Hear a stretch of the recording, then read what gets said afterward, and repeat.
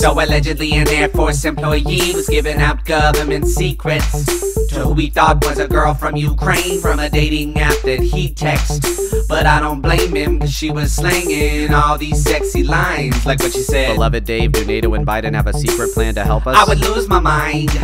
Your sexy talk so not suspicious, wanna take you on a date away, a whisper. The supply of weapons is completely classified, which is great. You know just what to say to let me know that you care. You have the job in the operations center today. I remember, I'm sure there's a lot of interesting news there. You're a very real woman with the first foreign tale that I'm sure is just for you and not enemy personnel. No ulterior motives, just an angel from above.